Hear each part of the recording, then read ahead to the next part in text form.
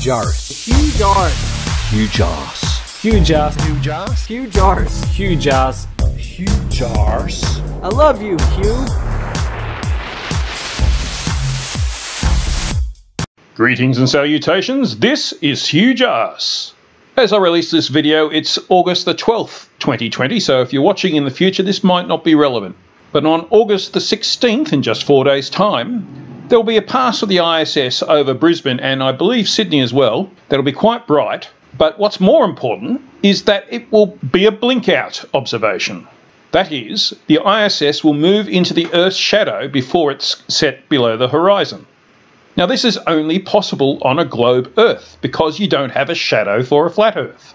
The ISS itself is proof that the Earth is not flat, but it doesn't seem to be enough. And neither will this, of course. People believe what they want to believe rather than rely on the facts. So I'm going to film this. It's quite difficult to film the ISS.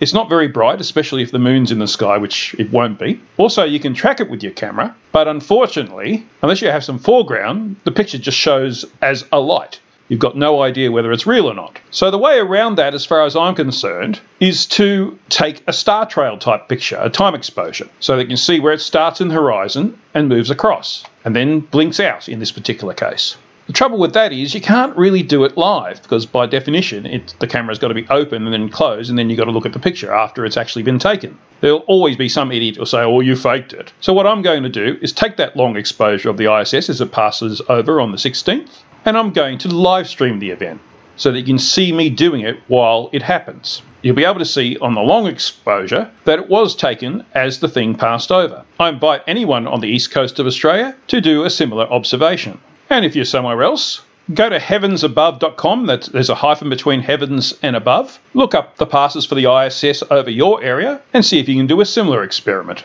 However, Heavens Above tends not to accurately identify where there are blinkouts. The 10-degree setting altitude is when the ISS sets, nothing to do with its visibility at that point.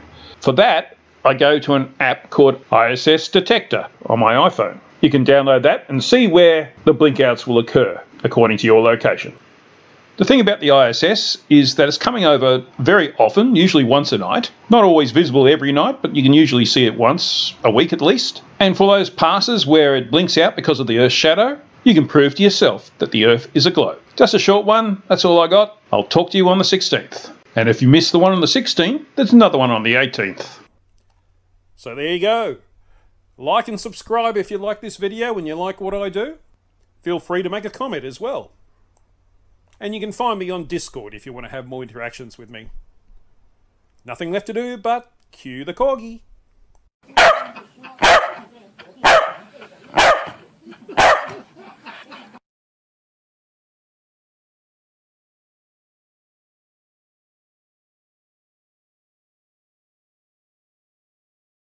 You're despicable.